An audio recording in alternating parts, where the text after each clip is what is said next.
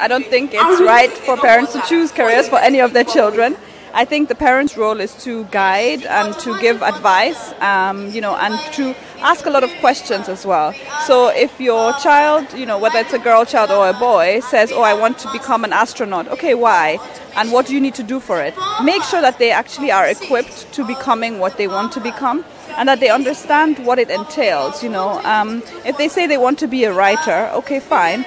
Try and get them in touch with other writers so that they can actually see, okay, maybe this person, is making a lot of money or a little money, and then they might change their mind with some of the career choices, as opposed to you forcing them, and then their whole life they will, kind of say, "Oh, but my daddy forced me to be a lawyer, and I actually don't want to be a lawyer."